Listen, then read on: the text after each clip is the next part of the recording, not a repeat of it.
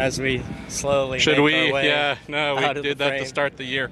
So Colton Herta, very polite of you to go fastest Thank to you. open this first session, so you'd have something interesting to talk about. So Yeah. I don't know if you saw how Colton Herta did, but if you could, give me your insights on how he performed this session.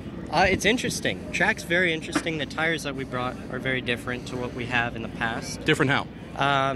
They're supposed to last a little bit longer. It's supposed to be a little stiffer. So from what it looks like, the reds this year are going to more look like the blacks from last year.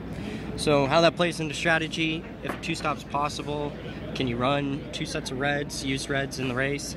There's a lot of unknowns, but track felt fairly fast for first session, considering how much slower we kind of expected the tires to be. Yeah. The feel of the car is good. Obviously, we were one of the teams that tested here, so we Yep. kind of knew what we were bringing.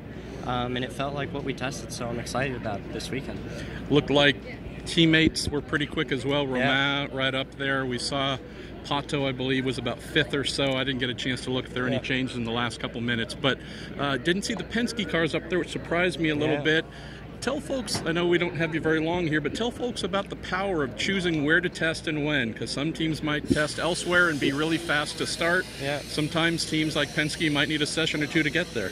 Right, yeah, and I think it is super important, especially like we see now in like the modern era of Indy cars. It's so hard to roll off the truck bad and then make up, right? Because everybody's making jumps every session, going quicker and quicker, so it's harder to close up that gap than it ever has been. So testing is super important. This is one of the places that everyone usually tests in the winter because it's warm enough to here in Sebring. And it's close to Indianapolis somewhat, so it's easy to get down here. So yeah, we chose to test here for this reason. I also thought maybe this is some place that we lacked. But to your point, for the Penskes, they did go out really early. One of the earliest cars. You know, all the rookies went out with the rookies. Sure. Even though they don't have a second set of blacks to use for this session. So maybe the track wasn't quite ready for them. Maybe they do have a little bit more than they showed, but we'll have to wait and see. Last quick question here. So we've been in this groove for a little while of one late Friday session, and then you pack a lot into Saturday. Right. What do you tell the team about what you want for the car, knowing that you have one more practice session, you're also going to want to get in a little bit of race running potentially, or a feel for that too, then you need qualifying setup. What do you tell them overnight so that tomorrow morning gets you everything you need? Well, I think the biggest thing is you have to look at the temperature, and you have to know kind of what you want out of the car regarding what the temperature might change, right? So whether some cars might have a little bit more understeer in colder weather, or some cars might find a little bit more oversteer when it goes to colder weather.